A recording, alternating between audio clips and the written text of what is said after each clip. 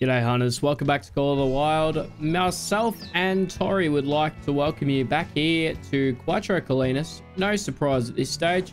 We are going to keep mixing up the content, of course. I've got a few videos coming out that are in different spots, but this is sort of more or less a bit of an extra video. So I thought that while I'm out here grinding for the Red Deer with any spare moment that I get, I might as well record it and bring you guys along for the ride and bring some extra content for you. So hopefully you enjoy the video and enjoy tagging along, and we're just going to jump straight into it.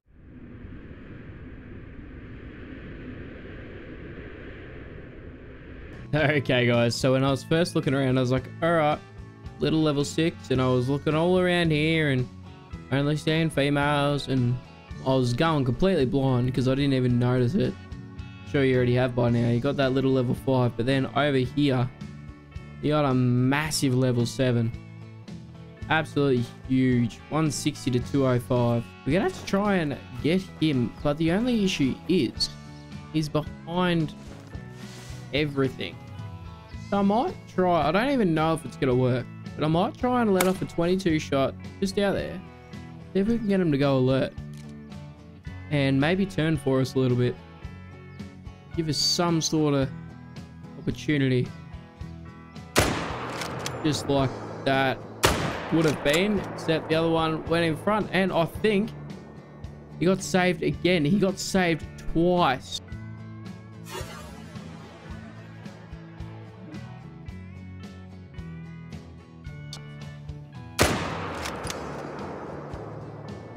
Unfortunately,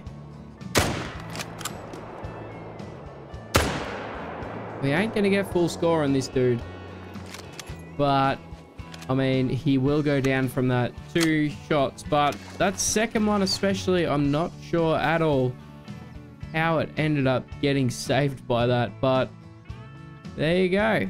Interesting things happen sometimes, but yeah, they were trying to protect each other, but clearly not good enough because he is gonna die. And here we go again, yet another mythical. Not in this hunt, we haven't had one yet, but we're getting more and more of them the more red deer that we hunt, which is a fantastic sign when it comes to grinding for the great one. So a lot of the smaller ones have been turning into mythicals like this. I'm just waiting to get some 9s and stuff starting to pop up, because that's when we know we're really making some progress. But the amount of mythicals I've had lately, I've been getting sort of 2 or 3 per run. So this is a fantastic, fantastic sign. Just over 150 out there. We should be able to take this shot. I reckon he's going to be a very high score on one. 229 to 275. That is absolutely huge. And we'll just sink 2 into him. First one was enough. Second one didn't really do too much, I don't think. But we want to get him down as quick as possible, because then we don't have to run nearly as far.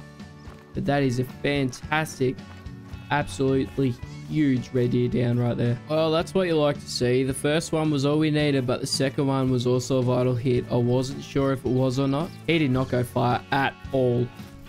He's down just over here, and look at the sheer size of this thing. Holy moly. Yet another absolute giant on this grade 1 grind. Killed a couple of hundred of these guys now, and it's really, really rewarding to see just how much bigger they're getting.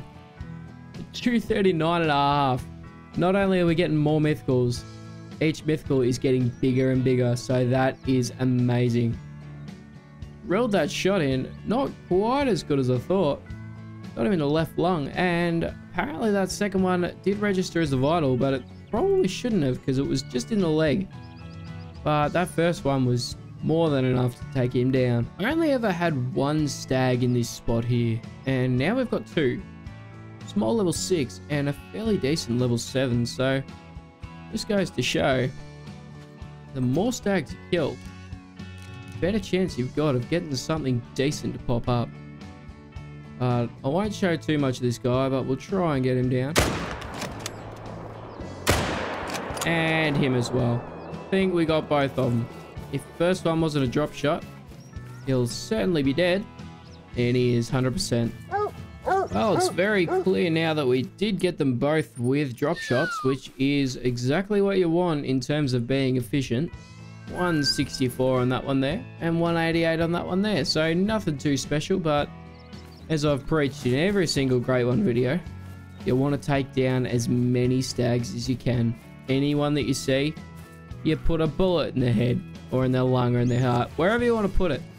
You just got to kill it. Well, this guy's just settled into his zone there. We don't have a lot long left on Red Deer drink time, but that's fine because we can reset. I've only checked about a third of the spots that I need to check in each zone. I've got a fair few lakes which I have as hotspots. I will do a video on that if you guys are interested at some point. But yeah, this guy's the biggest level 7 we've seen so far in the hunt. 183 to 229. And I'm thinking that he'll probably score on the lower end just because he's a bit narrow. But I've actually pulled out the M1 here, just so we can get a quick follow-up on any ones that we need to. Might start using this just to switch it up a little bit, but we'll get him when his head comes up. And that's exactly why I got the M1, because sometimes you just need that extra shot in there. So we might have got him properly with the first shot, and I'd say that we probably did. But it's nice just to have that little bit of extra speed there to follow things up. Alrighty, well here he is here. Got nothing on that mythical we shot before, but he has got a fair bit of size about him. The only thing is that inner spread there, so we'll see what he scores. 201, so pretty much smack bang in the middle of what the estimate was. That's another one of my favorite racks. They just look absolutely outstanding. Either way, still a very good size Red Deer to have down in order to get those good spawns coming through. As we check another one of my drink zones, guys, I just want to ask you, if you have made it to this point of the video, to smash the like button if you haven't already. It really does help support the channel. But also, what I want to know from you guys down in the comments below is, are you guys excited for the new Mississippi Reserve? I am, myself. I think it'll be quite good. I'm not as excited for it as I was about a lot of things. I was hoping for an Australia or another African map, but at the same time, it's pretty cool to have alligators and just something totally different in the game. So let me know down in the comments below if you guys are excited for it, because I know that I certainly am. And I'll be providing some content on that as soon as it comes out. I don't have early access, so I can't do it now. But once it comes out, I'll do my best to pump out as much content on it as I can. But yeah, just let me know. This is quite interesting, guys. I've never seen this zone before. Massive, massive load of Mouflon. And most of them are males, so that's quite interesting. But there's two things I'm interested in. One, this level 4 here is very, very big. I do want to try and get that down if we can. But two, this female here, won't put it in the lodge if we do get her down. But I believe that that's a grey, and they're not a rare. But they are uncommon, and I don't see too many of them around, so I want to try and get that down if we can. But of course, I will prioritize the bigger male. We'll just squat down here, maybe even go prone. And we'll just triple check our range, make sure that we're okay there. Around about 210. We will use the M1 for this one, and we'll just keep our eye on both of them. Zoom out a tiny bit, that way we can just flick across. And that right there is exactly how you want to do it. 2 dead Mouflon right down on the ground.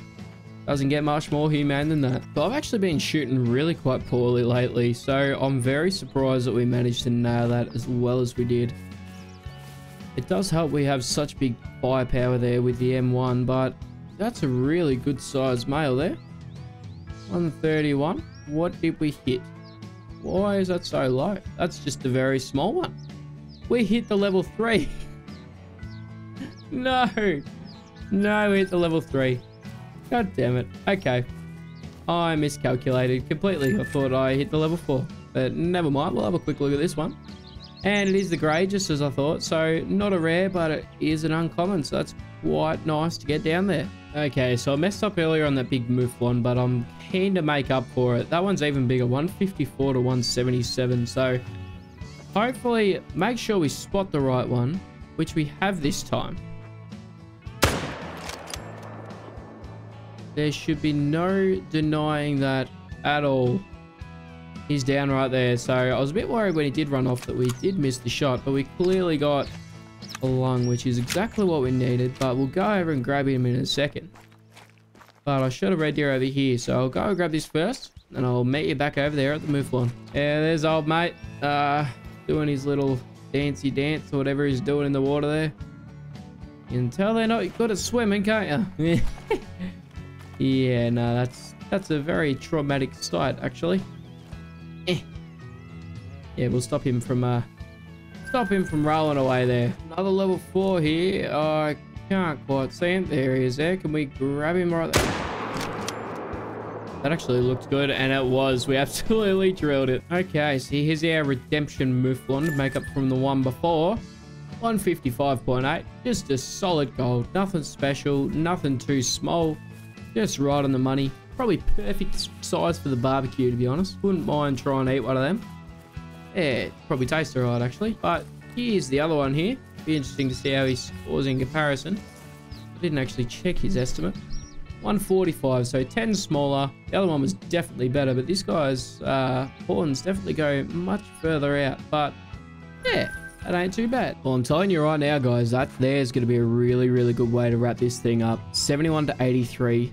Diamonds just over 81, I believe. So probably not going to make it, but it's got a very, very slim chance of actually making diamonds. That's the biggest roe deer I've found in quite a while. We're going to sneak up a little bit closer and take that shot. That's actually a really, really nice roe there. Really, really happy to be finding that, because if you look at his antlers there, they curl right back as well, and they've got quite a few points on them. This guy there, and also there's another one up here as well. Another 2, actually. That one there is quite big too. I reckon I've found the grail spot for the roe deer, because there's plenty here, that's for sure. He was on such a good broadside angle, and he's just turned towards us just as I was about to settle down and take the shot. 160 meters out. I think we're actually going to go for that. We should be able to get the heart from there. If not, at the very, very least, we should be able to hit a lung. But can we lay down there? Yes, we can.